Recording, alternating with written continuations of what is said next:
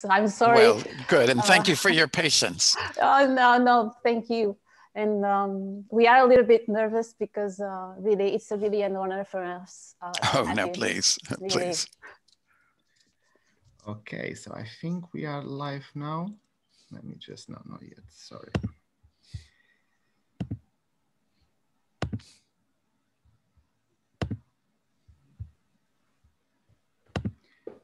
Just a few minutes.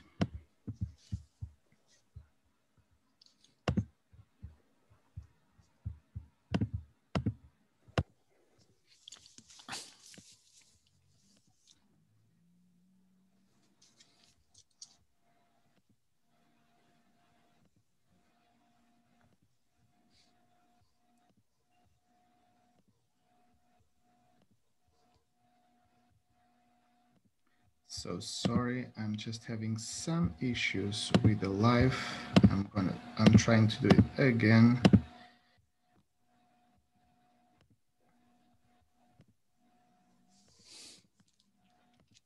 If not, we can just record from here and then we broadcast it for later.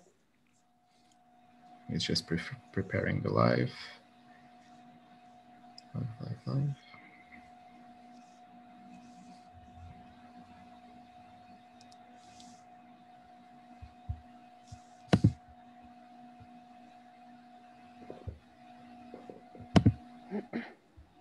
Okay, so let's start then. Welcome everyone to our first episode of Confabulating, which is the second stage of our project. We will count with some international specialists as well. And we have the honor to welcome Professor Freedman to our project. And thank you so much, Professor Freedman. It's an honor. And thank you for you to embark in this adventure with us. And thank you for your time. Thank you, Joao. It's a great pleasure, and I look forward to our discussion. Thank you, Professor Freedman. Just to introduce Professor Freedman, Paul Freedman is a Chester Dietrich Professor of History at Yale University. He is specialized in medieval social history, the history of Spain, the study of medieval peasantry, and medieval cuisine. Professor Freedman has a BA at University of California at Santa Cruz and a MLS from the School of Library and Information Studies at University of California at Berkeley. He received a Ph.D. in history at Berkeley and taught for 18 years at Vanderbilt University before joining Yale. His book, Images of the Medieval Peasants, won the Medieval Academy's prestigious Haskins Medal. So once again, welcome, Professor Freedman. And before we start our interview, we will release our intro.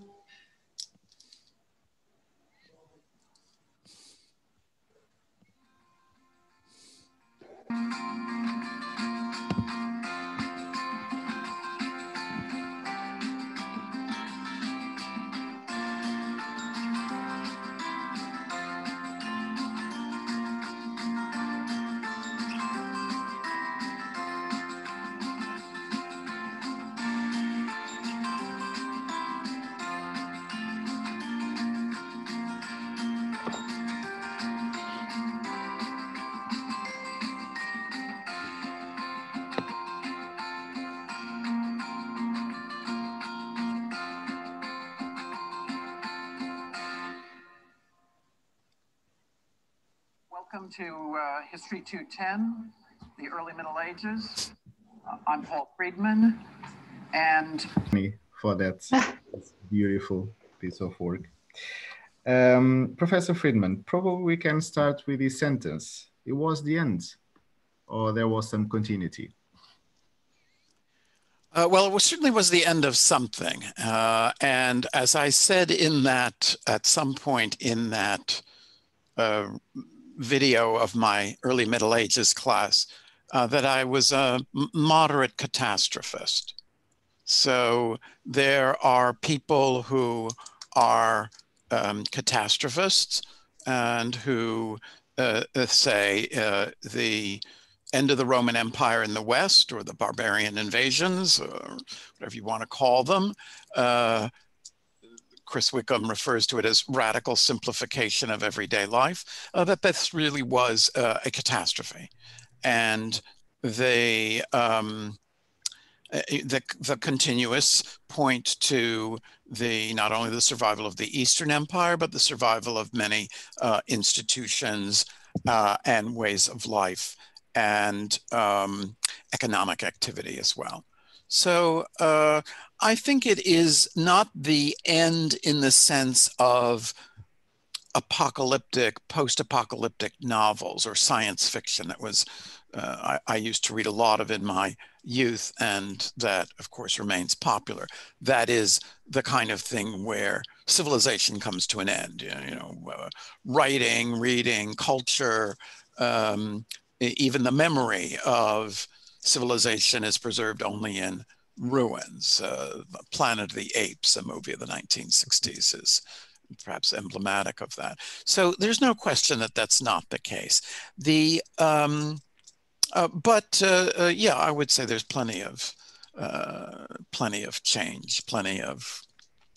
Can we say that it's the end of a symbol, or at the end of something that, it was a symbol, right? It was the name, the Roman Empire was a symbol of strength, of, can we say that it was just a little bit the end of that sign, that symbol, and just something was a change? In fact, it wasn't the end, but it was some point it was a change. Right, or you could say that the symbol is preserved, but not in its old form. In other words, to some extent, the papacy would become the heir to many Roman institutions, from the title Pontifex Maximus to the fact that it remained headquartered in Rome, and the church generally, in the use of Latin, for example, or the clothes of priests, preserved late Roman habits of mind. Your question, though, gets at an aspect that is really covered neither by the traditional catastrophist or traditional continuist point of view, it seems to me, and that is who is hurt and who benefits. Yes. So to be an average agriculturalist, peasant, person tied to the land, the barbarian era is not necessarily so much worse. In terms of trade, as Michael McCormick's work has shown, there is less overall, but that's partly because the state is not imposing this huge burden on an essentially colonial world. For example, the tributes of wheat paid by North Africa and Sicily to Rome. These come to an end, and it certainly means that Rome has to empty out. You can't have close to 1 million people in Rome as you had in the time of Augustus. But for the average person being freed from the very well organized and essentially oppressive government or lordship of private parties, far be it from me. I don't like to move people around the chessboard. I think historians tend to do that a little too much.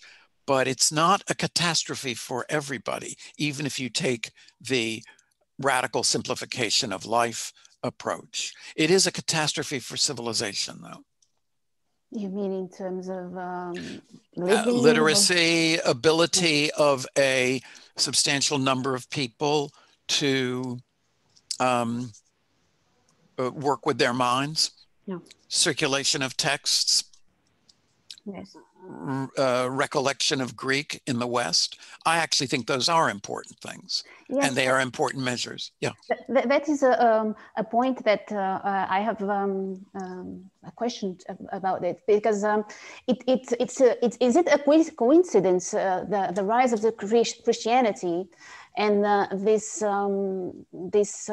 we enter the Middle Ages with the rise of the Christianity, right? It's a little bit, it's a coincidence, or it's the rise of Christianity comes and brings that so-called darkness, because the Greek, focusing in what you just said, that literacy, all these Greek elements, these symbols, they are just the Christianity hides it, right?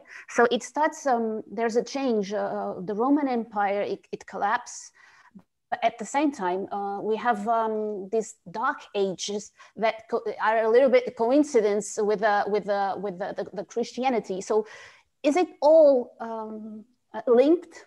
Is there a link between this? I would say that Christianity, rather than hiding it, absorbs it.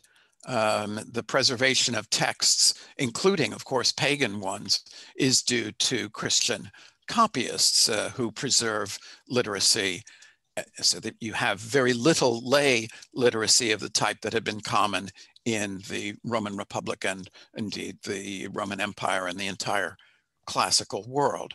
So to the degree that what we think of as civilization, we being people of an academic turn of mind, I would say that the sort of idea associated with Edward Gibbon that Christianity was the cause of the collapse of the Roman Empire is not generally accepted, and I don't accept it either.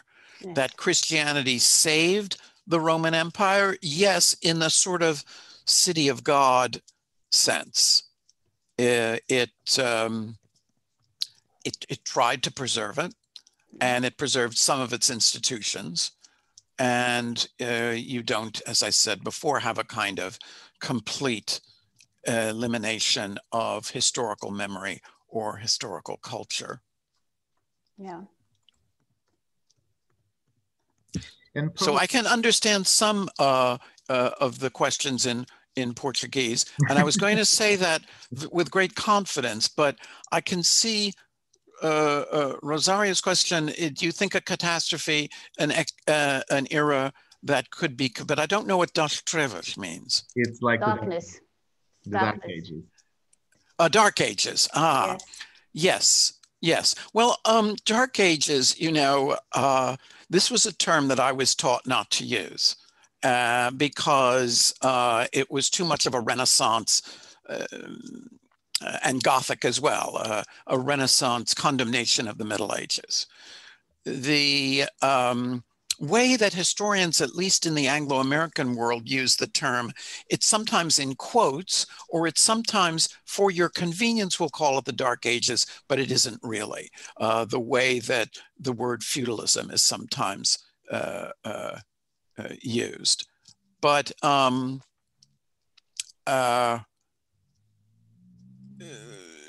that's why I make fun of, in the videos a little bit, Chris Wickham's radical simplification of culture, but of everyday life. That means things like you no longer are importing the fine kinds of amphora from North Africa. We can date the end of that trade. We can date the end of all sorts of aspects of gracious living in the Roman Empire, from indoor plumbing to spices. That's a radical simplification. And if I was a well-off person in the Roman Empire, I'd certainly miss it. The gastronomy has to decline, among other things. But, that's my immediate point of comparison is rationing during the Second World War in Britain.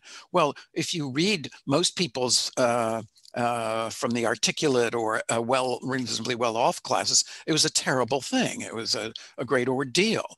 But in fact, the average nutrition in Britain was better in the depths of the war in 1942, 1943 than it had been in 1938, 1939, because the government was giving poor people powdered milk and powdered eggs, and you know, they had been much closer to starvation before.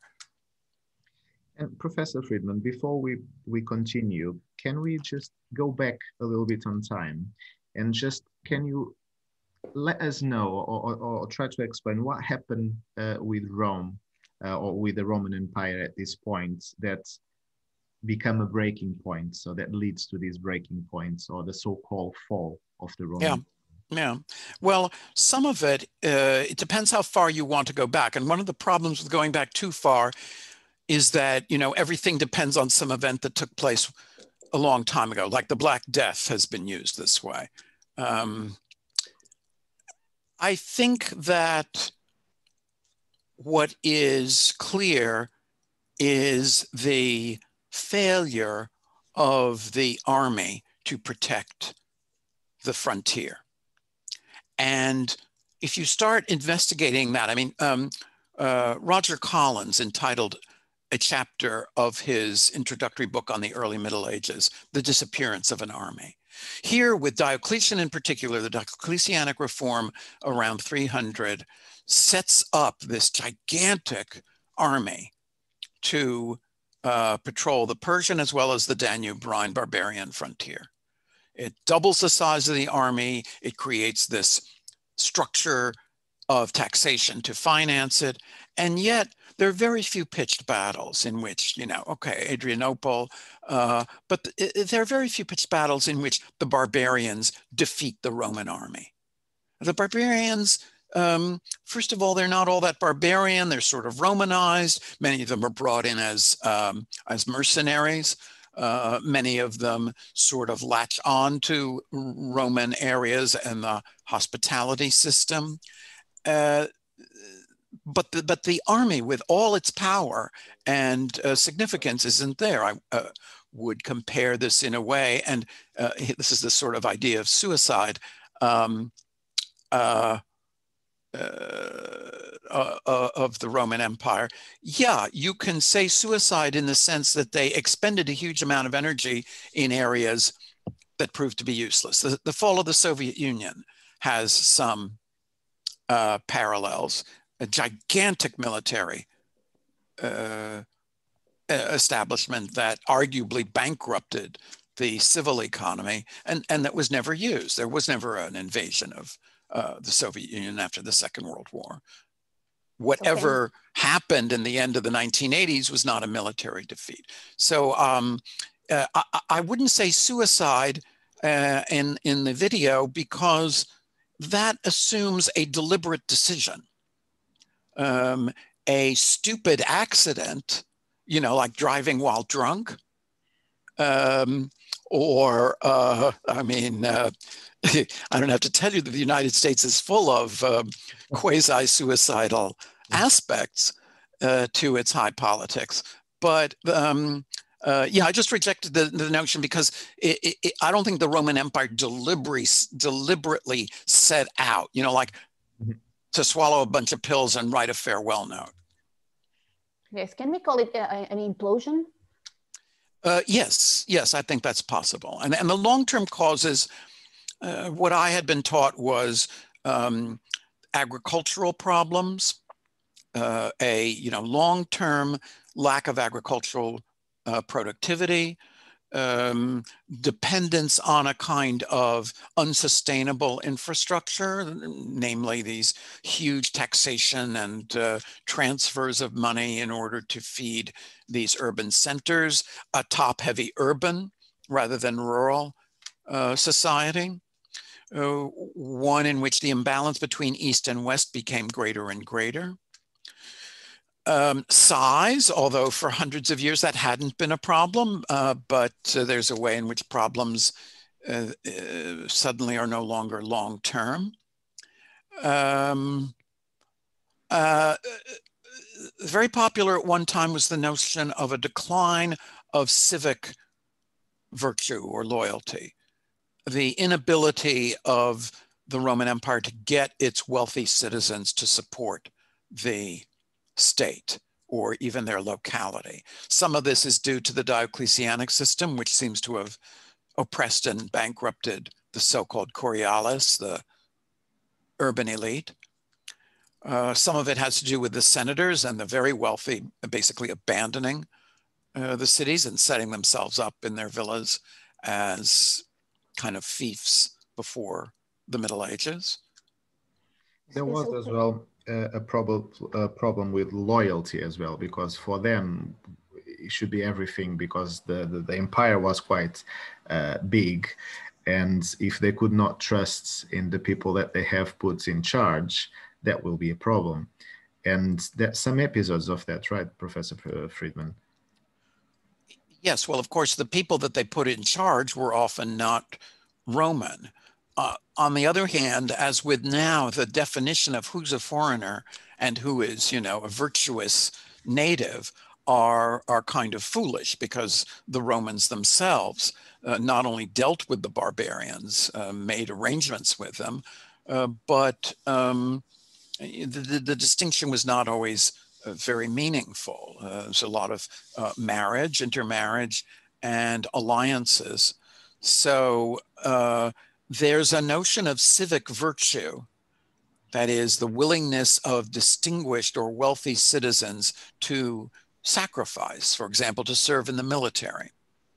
And at my university, for example, people have said that you can see the decline of American civic virtue in the building that it serves as a kind of student center, in which are inscribed the names of all the Yale men, because it was an all-male university at the undergraduate level until 1969, all the men who died in American military campaigns. So this building was built as a memorial to the First World War. And so they very carefully inscribed the names of, I don't know, 150 or so people who had graduated from Yale and who died in the First World War. And then in the Second World War, there are, you know, about 250 or 300. In the Korean War, there may be 70, 60. In the Vietnam War, there are only 5 or 6. And in subsequent conflicts, you had to have extraordinarily bad luck to have graduated from Yale and to have died in military service. That's because the elite who used to go to Yale were willing to serve in the military. And starting around the time I was in college, that was no longer true. And there wasn't a universal draft. In other words, there wasn't conscription or required military service for men. And it was not difficult for people of means to evade it. So can we call it a lack of strength of the structure, the elite, as you call it? It's the ones who have the power, the wealth to have and maintain those armies. They started to be loyal to themselves instead of Rome. I mean, they started to have their own because they grew up, right, as senators, as the elite itself. So they started to be loyal to themselves instead of the Roman Empire, the center, the emperor. Can we call it like this? A little bit of lack of I don't know how to say it, but like João said, no loyalty to the emperor, but to... They start to look only for themselves. Yes. Well, that would assume that at some point the elite had been really self-sacrificing. And I don't think I would say that. In other words, the elite in all societies is composed of people who act for themselves. You don't get to that status or maintain it by a kind of Mother Teresa selflessness. But the elites are often held together by pride and honor. And pride and honor often involves bravery or courage, military service, and just as it also may involve putting on civic spectacles, gladiatorial things or sacrifices to the gods. The fact that you spend money is in order to aid your sense of status, virtue, honor, and it can benefit the community. My university, for example, is not financed by the tuition that students pay, but rather by the donations of people who, most of whom have graduated from the university. So that is a form of self-sacrifice, but it has some tax advantages. It also is for the vanity of the donors. So the building that I mentioned with all the names, its name is going to be changed because someone gave $100 million in order to fix it up. Yes. And he's a terrible person, by the way. I mean, I can't believe having to refer to the building by this guy's name, but nevertheless, I suppose it's better than his spending the money on another yacht or something like that. So we can call it a two-sided. Right, Yes. right. So the Roman elite was willing to serve in positions of authority, including military, even if they weren't making money off it. They were making something else that was important to them, which was honor. And often they already had an awful lot of money. But when that sense of oligarchic cohesion or an ethos of service fades, then you can have these consequences of the elite becoming much more interested in grabbing everything they possibly can at the expense of the state. Yeah. And in opposition of this fall of the empire, so-called, the sense of continuity, how did the empire continue, let's say? Well, I think people like my colleague Walter Goffert have made strong arguments for continuity based on the barbarians just sort of come in and all they want to do is be as Roman as possible. They adopt Roman ways of life. They're Arian Christians for a while, but eventually all of them either are conquered like the Vandals or convert like the Visigoths. They protect the church. Lots of monasteries are created in the Merovingian Empire. The Visigothic king allows the 12 councils of Toledo to take place. The conversion of the English rulers is followed up very quickly by the collection of huge numbers of books, and arguably the Northumberland of Bede and his circle was the most learned place in Europe for much of the 8th century. So the Latin language continues. It becomes changed in various countries into different vernaculars, but the fall is too dramatic a word, according to the continuists, and it has a Renaissance feel, again, a periodization. The pictures that you showed in the little presentation, one is a series, right, of the stages of an empire. And it's dawn, noon, afternoon, and night. And I think you showed the one of the kind of flourishing of it's that harbor scene with the white columns going into the water. I forget where that is. It's in some American museum. But that's the received idea.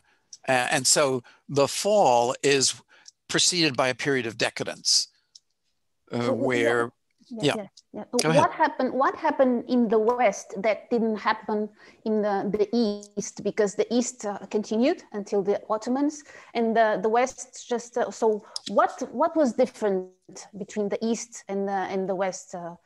The survival of cities. Yes. And when the cities collapsed, with the exception of Constantinople in the East had its own dark ages. So it's become increasingly clear that there isn't a direct survival prosperity of the Byzantine Empire or the Eastern Roman Empire. Its own dark ages start with the Persian Wars, Heraclius, beginning of the 7th century, dramatically increased by the Islamic conquests in the mid and late 7th century. And so the 8th, and then exacerbated by iconoclasm. So you see some of the same eclipse of cities in the Byzantine Empire, places like Sardis or Ephesus or Smyrna or Pergamum. So Pergamum and Ephesus basically cease to exist. They're very impressive ruins, but they are, they're not medieval cities. And the others that do survive are much smaller. And so they go through some of what the West went through only 200 years later, and with the big exception that Constantinople itself, the imperial court, the patriarchy are not as adversely affected, and they do survive as an imperial center. Professor, we have a question from Rosario Bastos. She said, Professor, do you think the natural factors have an impact in Roman decline? For instance, the bad climate could have impacted the warmer Mediterranean civilization. We were far off medieval warm periods, weren't we? Yes, so this is something that certainly people were looking at when I did that video of the early Middle Ages course in 2011.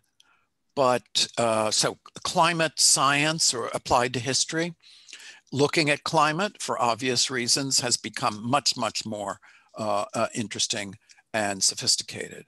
So yes, there certainly seem to be climate fluctuations, abandonment of certain kinds of agriculture, improvement. So the medieval warm period means that many places in England are better suited to cultivation or even wine, grape growing. So yes, my answer is the natural factors have a great impact, but I'm not up on them because partly it's new. And again, I love to teach this course for reasons that I said in the video at the opening, but it's not the area that I most keep up with, since most of my publication has been on the Central Middle Ages. Thank you, Professor. And using this continuity, which Roman institutions survived and which of them didn't on the new so-called Roman Empire? Yeah, well, the Senate doesn't survive, but Roman law not so much survives, but it has a kind of an underground existence or transformation, and then is revived in a big way in the 12th century. The institutions that are already set up by the Catholic Church certainly survive, but the civilian government survives certainly as a memory and can be revived by people like Charlemagne, but it is the Constantinian Christian Empire that is revived. What happened to the literacy? What happened to the art, the capacity, this creative inheritance that the Greek and the Roman civilization had? What happened to this all this creation, this creativity?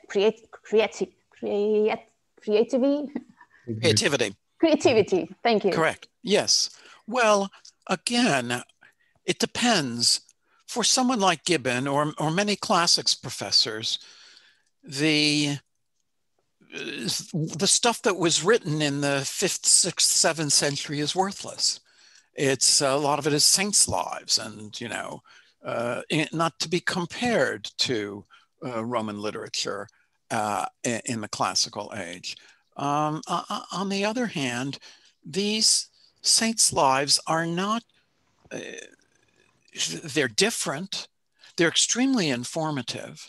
There's a wonderful book that has just come out that wouldn't seem to have that much to do with saints' lives, but it is about pigs in the early Middle Ages by a historian named Jamie Kreiner, Kreiner. And her previous book was on hagiography. And in both cases, she shows that these are sort of wonderful stories, and they're not just fanciful elaborations of ridiculously credulous people. They're political documents, they're arguments, they're couched in a language that is not always easy to understand, but then again, people reading postmodernist literature in the future won't find it that easy to understand, or even modernist literature won't find it that easy to understand.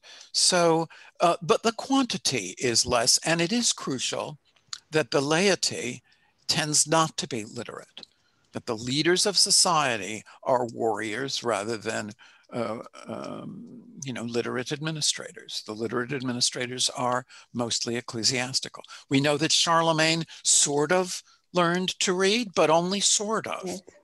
And, he's sort of as good as it gets at that time. King Alfred is an exception. King Alfred even seems to have been involved in, if he didn't himself translate, Boethius and people like that. So, in the course, I said that the fact that you can see that Bede is probably the most learned person of the late 7th, early 8th century, or the early 8th century, that Isidore of Seville is the most learned person of the 7th century, or that Boethius and Cassiodorus are the most learned people of the 6th century, is in itself not an encouraging sign. If the pool of extremely well-educated people, or the pool of people who have a library of more than 50 books, is so tiny, then that's not a very good argument for average. So the power was in the Middle Ages. The power was on the strength instead of the knowledge. Right? I mean, the power that decided the new kingdoms, all this, because there was a revolution, a kind of, I don't want to call it revolution, but it was Europe was, with the fall of the Roman Empire, Europe itself was forming new kingdoms and new borders. So the power was not on the literacy, the arts, and that all those splendor, right? But was in the strength of the armies and that could defend their own borders. Is that? Or even the strength of the local economy. Kreiner and McCormick, in a more sort of Mediterranean-centered way, argues that if you were going to look at things like diet, nutrition, resources that are controllable by people, there is no decline in the standard of living. The peasants or rustics of the 9th century seem to be living, for the most part, better than the slaves or colony of the Roman Empire of the 5th century. Yeah. But because I assume all of us in this audience, in this discussion, have placed tremendous value on things like books and libraries. If you were walking around in the 8th century, the fact that people were able to fish without some lord telling them they couldn't, or labor on their own land without paying a big tribute to some local potentate, would not comfort you for the fact that you could barely find a copy of the Aeneid. Yeah. Yes, of course. Professor, we have a question from Matthias that says, could we argue that... Yeah, I see it. Oh, you can see, sorry. Yeah, yeah. Right. The barbarians definitely had a desire to see the Western Empire rebuilt, although it depends on which ones. So the Vandals in North Africa were very hostile to the empire and had no interest in seeing it restored. Whereas the Ostrogoths, although they eventually were conquered by the empire, or reconquered by Justinian, looked to earlier models. And then the Pope crowned Charlemagne as Roman Empire. Well, in that, yes, Roman Emperor and Charlemagne are a recollection of the Roman Empire, but the involvement of the Pope is something different, right? No Roman Emperor had been crowned by the Pope. So this is an argument for both change and continuity. And in this case, I would say they're not contradictory. No, the imagery of the Roman Empire never died. On the other hand, people used it in ways that its older inhabitants or spokespersons would not have recognized. If you brought in somebody from Constantine's court to Charlemagne's court, first of all, he'd ask, where are we? What is Aachen? Where am I? Where's the olive oil? Where's the sun? You know, where's the forum? Aachen was not built like a new Rome in the way that Constantinople was. You know, where are the senators? There are all sorts of things that are missing. Yes, so nevertheless, it's not a fake. It's not out of touch with Rome. So the thing is that it changed. We had the context changed, the society changed, everything changed. It could not. We could not go back. Well, of course, you can't have 300 years go by without change. So, viewed from one point of view, the conservatism and conservation is remarkable. The papacy is still writing letters on papyrus as late as the early 11th century. And papyrus is really hard to get. I mean, it has to come from Egypt. And there's all this parchment out there that's much more convenient, but they're writing on papyrus because that's the way that it had been done for centuries. So you have to hand it to them. There are only, I think, 24, 25 of them that survive because it's a fragile material. We know the contents of others because they were copied onto parchment later. And this could be taken as a sign of progress, right? The Romans wrote all this stuff on papyrus that survives only like in the Egyptian desert and in some other odd places, whereas a lot of parchment has been lost, but not because it rotted away, you know, was thrown out or plundered or burned or simply misplaced or recycled, you know, for things like lampshades. But, you know, those Carolingian Renaissance texts in places like Fulda or Reichenau or Corbie are in perfectly good shape. Yeah. And in case of, or more specifically, to do with the Mediterranean trades, how did that help the theory of continuity in the Roman Empire? How does this trade help, and who are the partners on these trades with the new called Constantinople? This is the work of Michael McCormick in his book, The Origins of the European Economy. And he shows that the number of trade routes in the so-called Dark Ages is actually greater. This is partly because although the volume of trade is not so large as it had been at the height of the Roman Empire, it is less controlled. It is less in the hands of very large traders. It is more improvisational. And he also questions the term trade. If you are looking for merchants' records or customs records or taxation records, they don't exist, or they're extremely rare. And so this has led scholars like Pirenne most famously to say that there was no trade. Trade ended. If you look at things, though, like gifts, so the papacy makes gifts of silk to various people, and it gets the silk from Constantinople. You can see that there's an awful lot of silk going around. It's not being bought and sold in markets, it's being given as gifts and tributes. Or if you look at relics, to us, relics are not trade because they're just little scraps of bone or, you know, other body parts. But they're moving from east to west because most of the saints and certainly all of the apostles were active in the Eastern Mediterranean.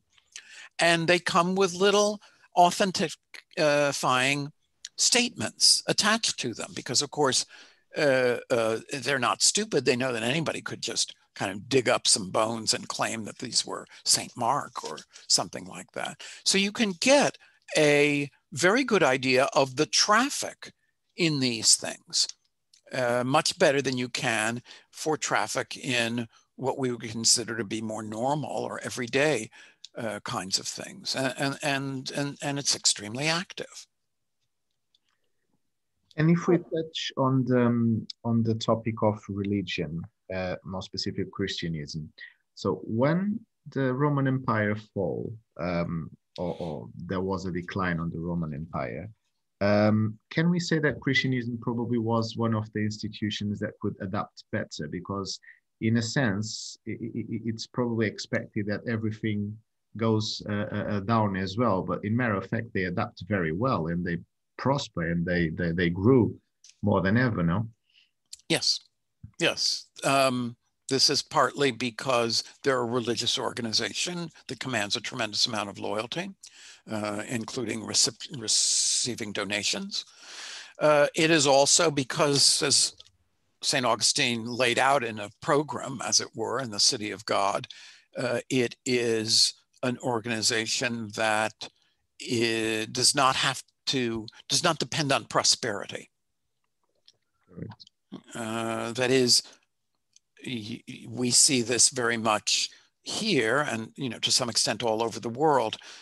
Restaurants, for example, which is an interest of mine, depend on a certain kind of prosperity. And so the fact that they are dying is obviously because of the contagiousness of the setting, but it is something that turns out not to be adaptable to different conditions. For better or worse, internet companies are quite adaptable. Entertainment companies, some of them are very adaptable because people have a lot of time on their hands and are streaming stuff like mad. On the other hand, actual movie theaters, in my country at least, are closing, and their companies are in great trouble. So this question of who is able to adapt to shocks or the end of certain kinds of guarantees, we should not be unfamiliar with. Even the Christianity, I remember even the monasteries, they used the trade, right? They traded some products. Or they become themselves centers, yes, right? Yes, that's right. So they adapt also that trade that João said about that came after the Roman Empire fall. Yeah. Yes, right. Christianity. Yeah. Matthias have another question, Professor Freedman. Do you want me to read out? So. Oh yes. Yeah. So Matteo says, I've also heard... The presence of coinage, yes. So sometimes the presence of coinage has been dismissed as simply treasure or hoarding and not of economic significance. So for example, the largest amount of Arabic silver coins has been found in Scandinavia because of Viking raids. Or tributes to the Vikings. but the Vikings don't seem to have used them. They kind of hoarded them. Similarly, the famous Sutton Hoo burial, ship burial of a pagan king of East Anglia in the 7th century. There are 30 gold coins from the Merovingian Empire, all from a different mint. Well, this looks like a coin collection or a treasure, but it's no more economically circulating storehouse of money than the treasure accumulated by the dragon at the end of Beowulf. So the things like the silver pennies, denarii issued by the Carolingians, these are coins that are, have a value, but they're not of a treasure type value. They seem to be more intended for actual trade and circulation.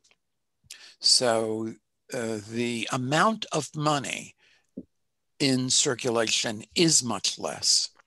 You can go to coin shops and buy Roman coins for very little money. I mean, it depends on their condition and so forth, but they're all over the place. Coins from the 2nd, 3rd, 4th century. To get a coin from the Visigothic period costs a fortune because most of them are gold, and there are very few of them in existence, and they're really not even everything is for sale, but they don't come on the market anymore because most of them are in museums. Looking at the Roman Empire, how it was, probably not the biggest empire that ever existed, and suddenly everything crumbles apart. However, Constantinople still thrived and still managed to be strong and to keep going. How did that happen? How they managed that when everything was crumbling apart, but they managed to stay strong and to build themselves for a long period of time? I think an argument could be made that it is a strategic location that's unmatched in the Western world. It controls the access between the Black Sea and the Mediterranean, and also the land access from Europe to Asia. There's no other way except to go north of the Black Sea, in an extreme detour to get an essentially land or nearly all land route to Asia. It also was unconquerable for a long time. It withstood an incredible number of sieges, including the simultaneous Arab and Avar siege of 717 rather. It fell to the Crusaders in 1204 twice. Of course, it fell to the Ottomans in 1453. But some of that then is that very much unlike Rome, it is a city that is both economically and militarily vital, defensible, and central. Yeah, and it was vital for the Silk Road, the Silk Road, right? For the, I'm sorry, say that again. I said, I asked if it was vital for the Silk Road. Yes. Although, the Silk Road changes its destination at various times. Sometimes it's on the Black Sea, places like Trabzon. Sometimes it's in, the Eastern Mediterranean, like Accra or Tyre. Yes. We have another question, Professor, from Telma Mourin. Yes, the accuracy of the Roman legal system. Yes, accuracy, comprehensiveness, great concern with procedure, with jurisprudence.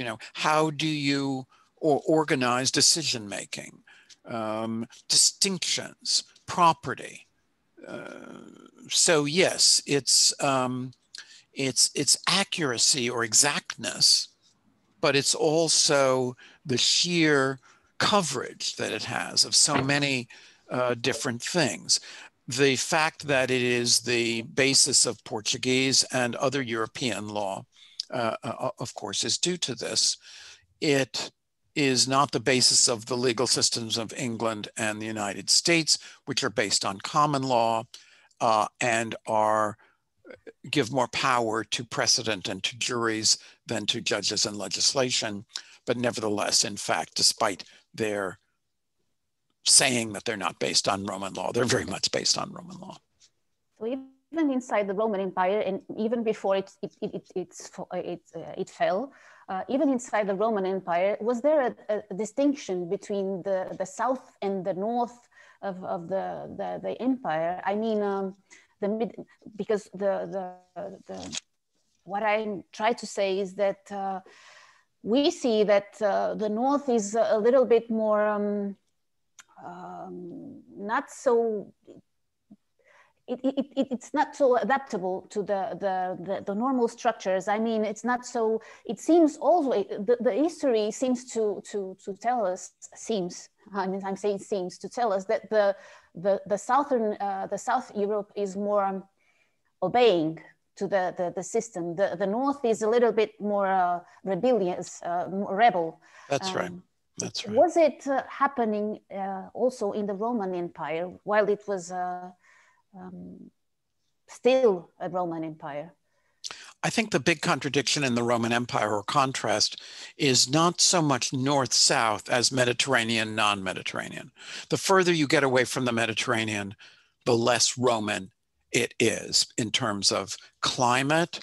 You know, once you get north of the zone where olive trees will grow or where wine grapes will grow, you're kind of in, yes, the Romans colonized as far up as Scotland, but they don't really like it. It's not really very Roman. And so, you know, you can see this in Provence, in southern France. There are Roman ruins all over the place. In Brittany and Normandy, they're not, even though they were part of the empire. The centers of population were in the Mediterranean areas. And you have an even more dramatic contrast in Africa. So the coastal areas are very heavily settled and very heavily cultivated. And of course, once you get to the desert, it's not very Roman at all. The paradox there is that now in Europe, the contrast is between the northern side of the Mediterranean and the southern side. Whereas in the Roman Empire, what's now Tunisia and what's now Italy would be much more similar than different. Algeria and Spain, Morocco and Spain, Morocco and Lusitania would be, you know, quite recognizable. The same olive trees, the same wine grapes, you know, the same weather patterns until you get into the desert.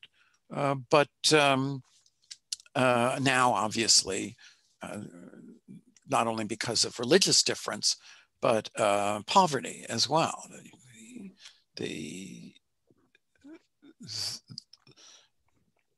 Europe at its poorest is more prosperous looking than most of North Africa.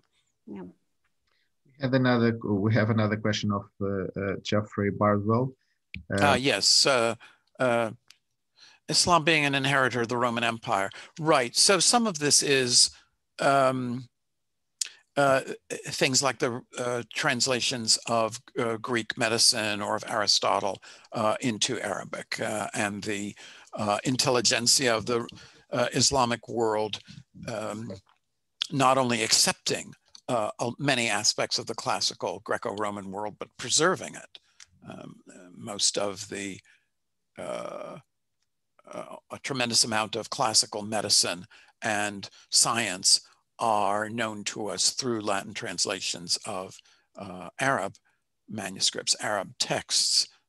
The nature of the Islamic city eventually is different, but the Islamic conquerors preserve Roman cities like Alexandria or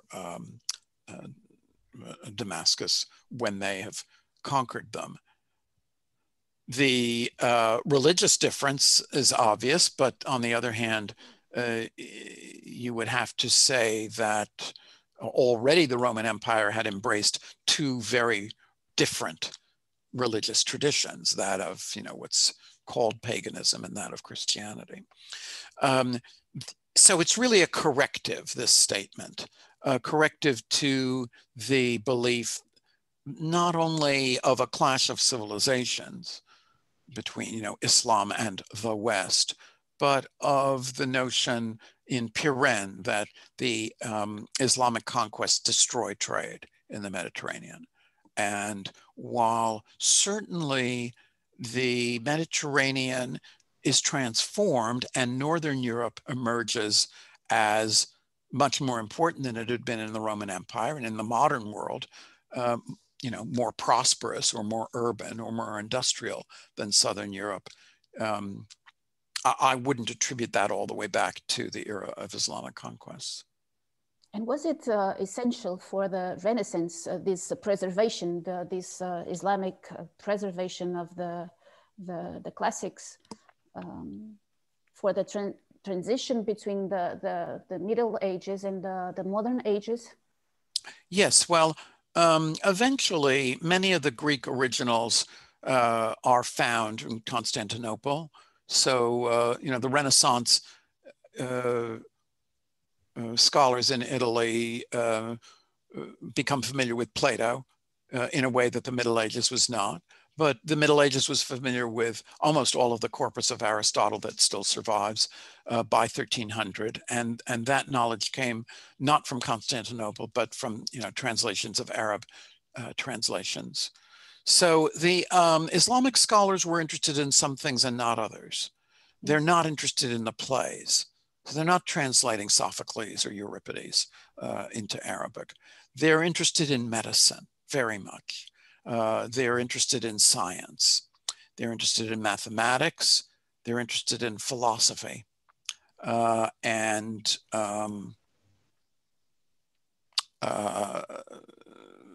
Yeah, so there are certain texts that are received in the Latin world via the Arabic and Islamic world.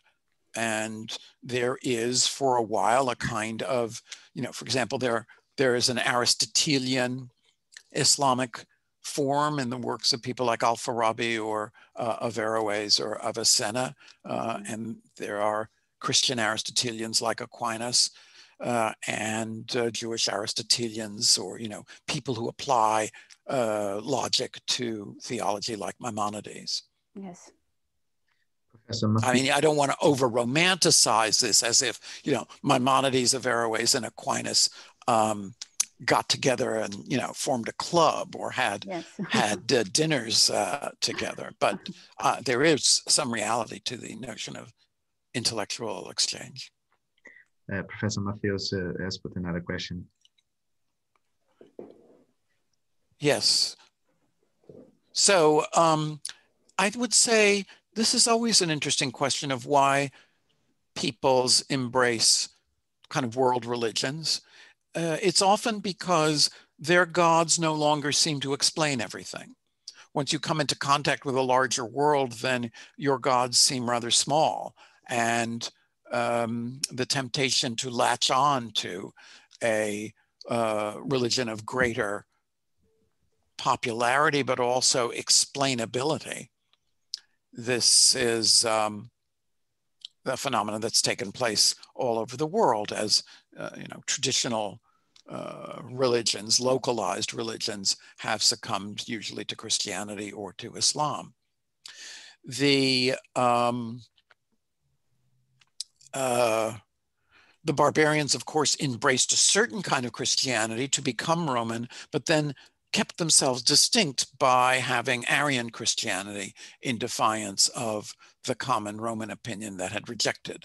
So you have a period from the late 4th to really the 8th century, I guess the Lombards remained Arians to the end, in which different so-called barbarian peoples embrace different kinds of Christianity. And people like the English and the Franks don't have an Arian period. That is, they go from their old religion to Catholic Christianity.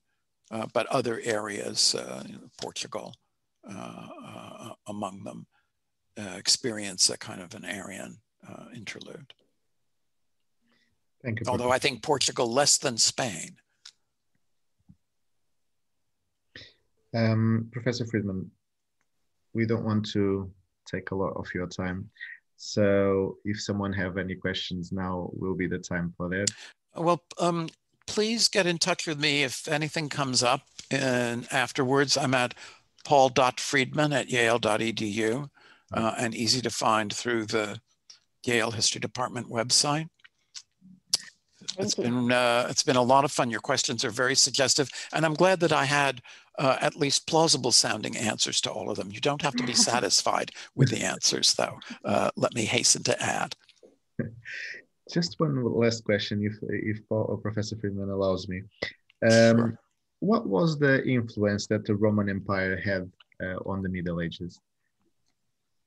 A lot of it is indirect through the church, for the reasons I mentioned before. The papal office, its influence on the state, the notion of centralization as opposed to feudalism. The architecture, right? The Romanesque style is so called for a reason.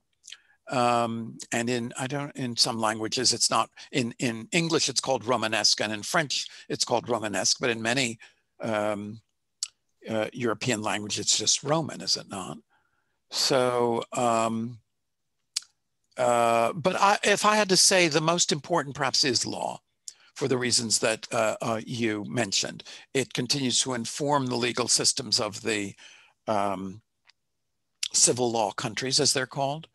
It created modern notions of political reality more than theoretical documents like Plato's Republic or Aristotle's Politics, and is perhaps the most enduring legacy of the Roman period. Thank you. And I have to highlight that Matthew says that your answers were indeed satisfying. Well, thank you. Thank you. I hope so. And we have... Thank you all. It's been really a great pleasure. And thank you, Jean, for organizing this, and to Jenny and Sandra for setting up this association. I wish you all the best, and I'm honored to be the first of your interlocutors. It was an honor for us. Thank you. Thank you so much. Okay. Bye-bye. Bye-bye. Thank you. Thank you. And thank you all. Thank you so much. Thank you.